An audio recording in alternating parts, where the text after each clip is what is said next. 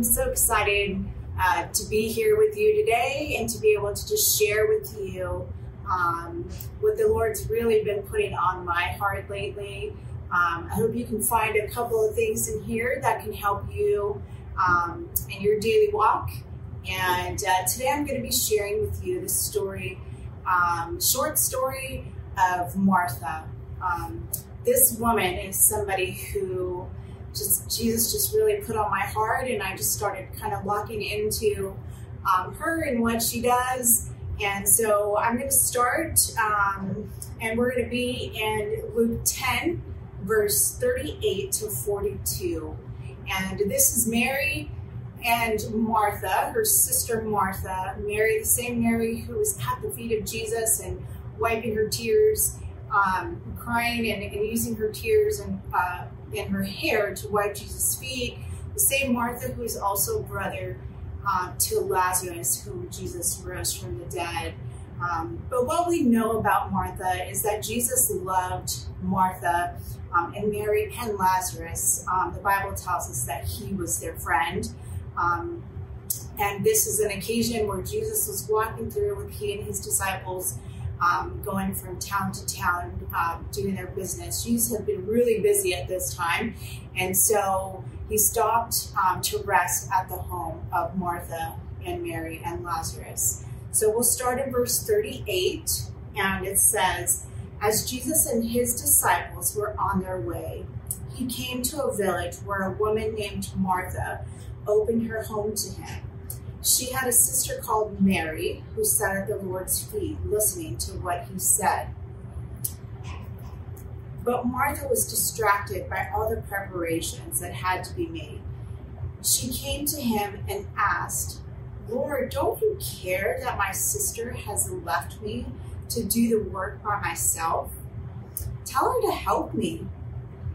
'Martha, Martha,' the Lord answered, 'you are worried and upset about many things, but few things are needed, or indeed only one. Mary has chosen what is better, and it will not be taken away from her.'" And that's from Luke 10, 38 to 42, the NIV version here. So who is Martha again? Martha, we know, was known to Jesus. The Bible tells us that. Now, I think that Martha has, even in this short time that we're getting to know her here, I think she's got some serious coaching qualities probably sitting on her resume, right? We can tell that she probably has a servant's heart.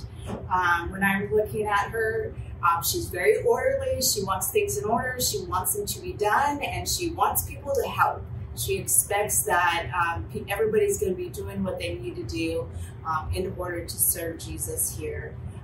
And she, with a brother and sister, you can imagine, if you have siblings, I've got 3 sisters, so you can imagine the feelings and some of the things that go on. If you've got kids, you can imagine, the make her help and what that means, and, trying to call somebody out. So she has these boss lady type qualities about her. And so I certainly can appreciate as I'm reading about Martha, I can appreciate some of those qualities in her. But some of the things I felt like I'm going to talk about 3 points here. And one speaks to distractions. The second point we're going to look at is seeking acknowledgement. And the third thing is just more Jesus.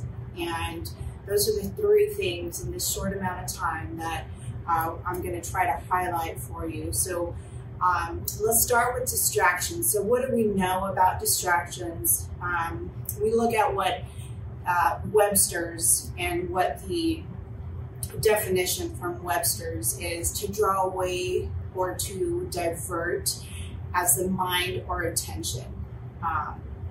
So the Latin and the Greek, the root is all kind of the same, right? It's to pull apart and to draw in different directions.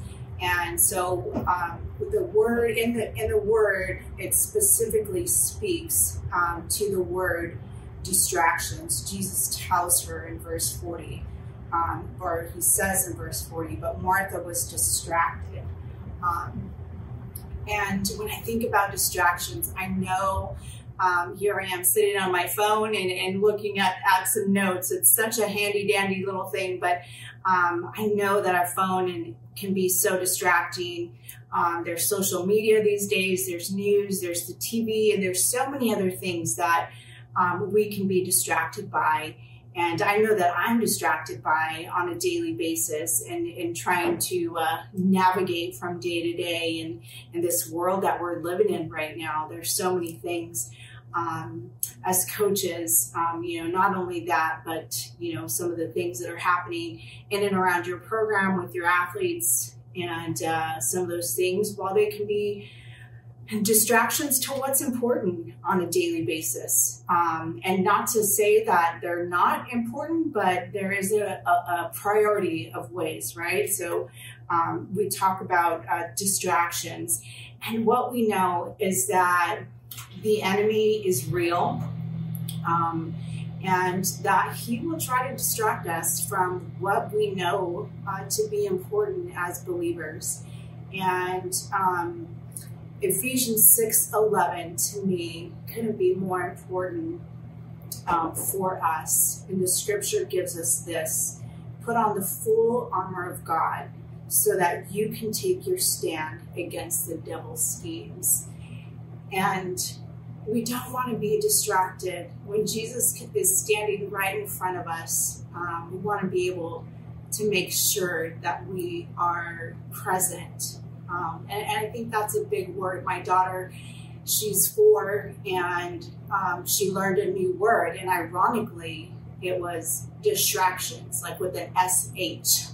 And she says, when I get home from work and I'm trying to decompress, but I'm still trying to spend time with her, and I have my phone next to me, and the TV is on and things are happening, and she wants my full attention. But before I know it, she's tugging at me and she says, "Mommy, you're being distracted." And she couldn't be any more right about what distractions are, and what we really need to be focused on. And so we want to just make sure that, we're being present, but also acknowledging, the enemy will do those things, and he will prey on things in our life that can be a distraction and continue to put them in front of us.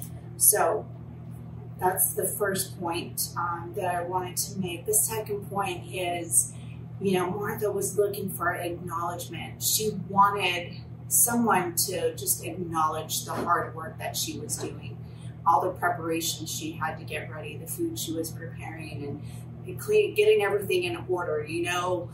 When people are coming over, you want your house to look the best it can look, right? So she was just seeking some sort of acknowledgement. She's watching her sister sit there and do nothing. But isn't that so, I can remember a time when I was younger in my coaching career where all I really wanted was to have some sort of acknowledgement to the work that I was doing. And I just remember one day just, kind of being checked a little bit. And it really wasn't the acknowledgement that I needed to fulfill me. At one point, I finally got acknowledgement for my hard work. And while it did feel good, it wasn't what I needed still. But what I feel like in my heart, what I was really needing, what I know now to be true, was more of an answer to prayer. And I just needed more acknowledgement from God, right? I needed that acknowledgement from Jesus that I was doing what I was supposed to be doing. And that ultimately I feel like is what I really needed at that time, not the work I was doing or who I was working with and the athletes I was working with, but it was more about just acknowledging that I was in the right place at the right time and doing what God had called me to do. And so, one of the scriptures that we can look at here to reassure us is Ephesians 2:8-10. For it is by grace that ye have been saved through faith. And this is not from yourselves, it is the gift of God, not by works, so that no one can boast. For we are God's handiwork, created in Christ Jesus, to do good works, which God prepared in advance for us to do.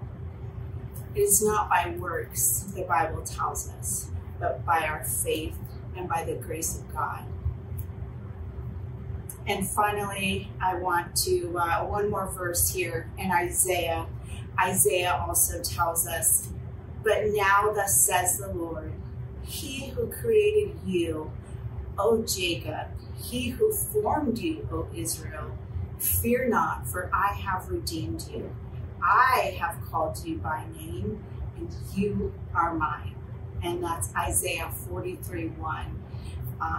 How much more acknowledgement do we need than acknowledgement from God the Father telling us that you are mine?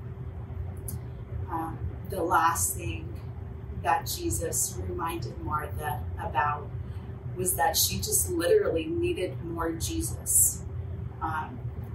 As a servant, and you think about servant leadership and what that means and what that looks like, we just have to remember what is important in order to start that journey, in order to continue on that journey and be successful in that journey to help grow the lives of those athletes that we're working with. And that's Jesus. We need to make it a priority. We need him to be present in order for ourselves to be present in the daily lives of others. And so what the scripture tells us, Psalms 46:10, is it says, be still and know that I am God. I will be exalted among the nations. I will be exalted in the earth. Matthew 6:25 tells us, therefore I tell you, do not worry about your life, what you will eat or drink, or about your body, whatever or what you will wear. Is life not more than food, and the body more than clothes? But seek first his kingdom and his righteousness, and all these things will be given to you. He also tells Martha, you're worried about way too many things, right? You're worried, you're distracted, and you're worried. And God says, don't worry about it. I got you. I got you, right? One of the coolest things when you watch your players and you hear them kind of give each other encouragement or trying to pick somebody up is, hey, I got you. We got this, right? And God is telling us he has got us. He tells us. The word speaks so clearly to it. And so I just think it's so awesome, again, in these 4 short verses in Martha's life, what she can bring to light to us. Ultimately, Jesus tells her in Luke 10, verse 42 of this short story, he says, but few things are needed, and indeed only one. And so I just ask that you would remember what is important today, and to be present and to just let your burdens fall on Jesus, let him carry them, remove the distractions, and really just take a little bit more time. I know I need to, way more often than I do, take some time to be with Jesus. So I'll just pray for us really quick. Heavenly Father, thank you so much for your word today. Thank you, Lord God, that your word can bring life into us, Jesus, that we can truly put our burdens on you, Lord, and allow you to take control, Lord. Allow you to help us, Lord, to serve better, Lord, to lead better, and to keep our eyes focused on you the whole time, Lord, so that you, in the end, can get all the glory, Father God. We thank you for this time, and we praise this in Jesus' name. Amen.